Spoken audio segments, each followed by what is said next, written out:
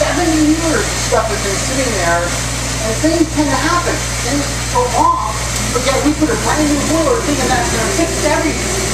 No matter what brand you put in, if that boiler had a problem originally, well, guess what? The new boiler is going to have that same problem unless you take care of the existing problems or issues. And we'll get through that a little bit as we go. In the meantime, I'll let this run a little bit, start some steam, and one of the first things I want to talk about with a boiler is cleaning the boiler. How so important it is to make sure the boiler gets cleaned correctly. Think of yourself, you're out changing a boiler, maybe it's a residential or maybe it's a commercial, whatever it is. If you're in a home, installing a new steam boiler, it's 7 o'clock at night, it's 20 degrees outside, kids are all cold upstairs, the mother and father are arguing, they're having problems there, and your main job is to get this thing on so you can. You're there working on this boiler, and the last thing you're going to want to do is try to get this thing turned on. You're finishing up, you got all the piping done, you got the burner on, and the fuel to it, everything's purged, ready to go. What's the next thing you're going to do with this boiler? Well, you can turn it on and fire it up to get them heat because the house is freezing. So that's the worst thing you could probably do. Because what you're going to do is when you fire this boiler up, after you spread the pipe. So by the way, when you spread pipe, what do you do to you're spreading the pipe on there? What do you do to keep them more oil? Now when you get with that pipe, do you punch it through? Clean it? You get all that oil off the pipe? No. You screw around the boiler. So you got oils and everything else dripping inside the boiler. You got manufactured oils that are inside the boiler. And that's what you see here right now is a little bit of vegetable oil actually inside this boiler. And what you're seeing is really a dirty boiler somewhat. Now normally, the header rise here is going to keep the water in the boiler. You want to keep our velocity down. And that's turbulence inside here, as you see, the steam chest is virtually not there anymore. So the steam chest being shrunk increases velocity. It's going to carry the condensate up into the pipes.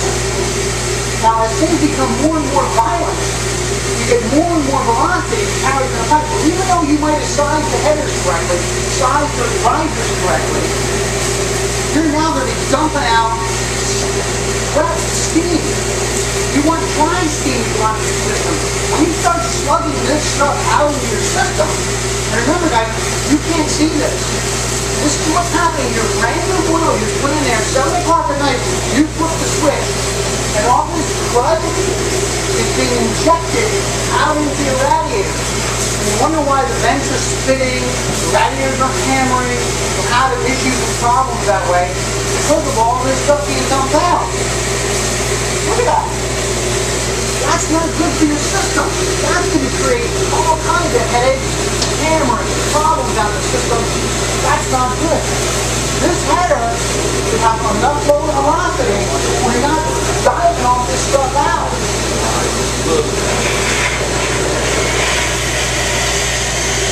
So as the system pressurizes a little bit, things calm down a bit,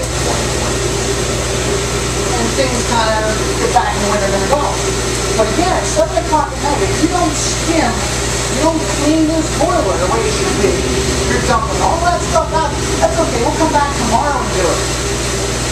Okay, you come back tomorrow, you do your due diligence, you clean the boiler, you skim, you spend 4 hours cleaning this boiler. Guess what's coming back to you the next couple of weeks? All that stuff that you just spit out into the system is all going to come back to the boiler, and guess what? You're coming back to the boiler skimming again. Who's paying for that? And you might even have to come back again.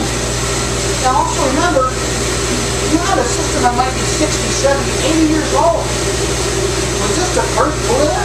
Maybe. Maybe it was the second or the third boiler that's out there. You think the guy before you cleaned the system or cleaned that? So you have all those stuff out in the system. And you put a brand new boiler in. Tell me you get the 5. You have 5 yet? Yeah. Okay. We cut that story off. I'm going to show you what happens with a commercial application, when we don't put in a proper slow opening valve, store 5 pounds of pressure, it's a lot of energy. 5 pounds is too much to handle. So even though this is slow opening, not slowed up. I have 1/8 open right now, only 1/8. Put the energy in.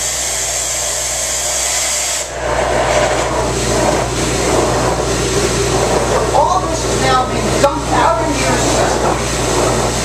And again, you have no clue this is happening. All the water is being sucked right out of the boiler, dumped out into the system, and your low water cutoff is going to activate, and guess what it's going to do? It's going to fill the boiler up. But all that time is going to dump it out, and the system gets what's going to happen to that. That has to come all the way back to your boiler. That's going to fill your boiler up, and now you have no heat. That's another issue with a slow opening valve like that. It's not working.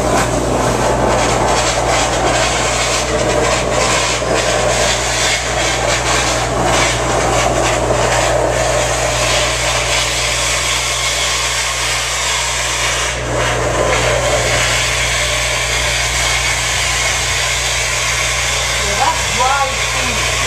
That's what should be leaving the boiler.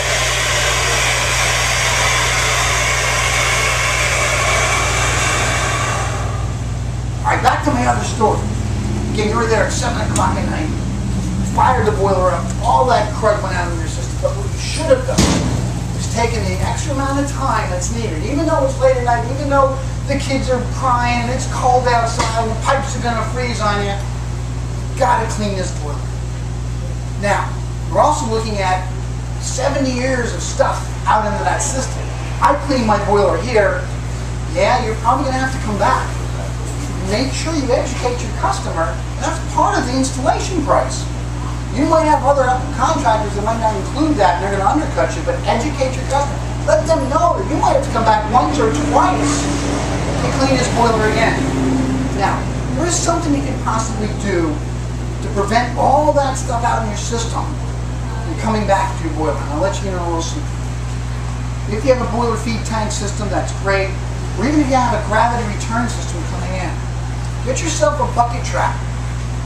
Slap the bucket trap on return. Sever that return pipe. Don't let any of that water come back to your boiler. All that crud that's been out there for 70 plus years out there, that comes back to your boiler. All your cleaning and everything is just down the tubes. Find a way to get rid of that. Some pump, somewhere else. But obviously you need to control it coming back. You can't just let steam come bellowing back to the system. So you need to put a trap on the end of that. But you need to control it. So not every job is applicable to that, so keep that in mind. But you need to operate the system for a full 48 to 72 hours. Let that system flush. You might dump 400 gallons of water, but that's okay. You've got to get that system out. Now once you've done that, you come back, and that's not just 48 hours. 48 hours is the true operation of that boiler. So if it's a cold week or whatever, that's great. But if you don't think the boiler's cycling enough, let it cycle longer. You come back, reconnect the return line, make sure the boiler's clean, maybe even skim it one more time, and that's going to be good to go. You'll be very pleased that that boiler is going to be operating comfortably, quietly, in a good way. Now,